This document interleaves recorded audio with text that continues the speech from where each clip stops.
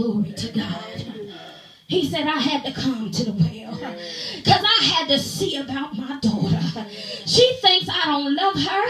She thinks that I'm not aware of her and what she's going through. But I just need to tell her today that in the 6th hour, she ain't have to worry no more, because what she's done in the past is the past. And now today is a new day for her. A day is a day of restoration. It's a day of deliverance and freedom. It's a day of liberty for her. And so when she comes to the well, I already know what I have in store.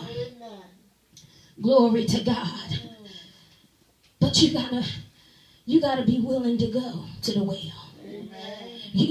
Listen, it doesn't matter. You see somebody there, you don't know who they are. It don't matter. Just go to the well. But see, it was the blindness that caused her to hesitate.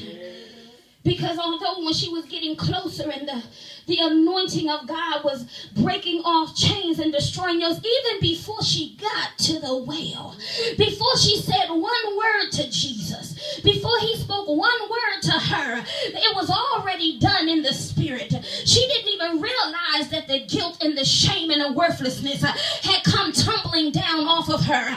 But she walked up there still apprehensive, still trying to cover herself up, because she didn't want to be seen.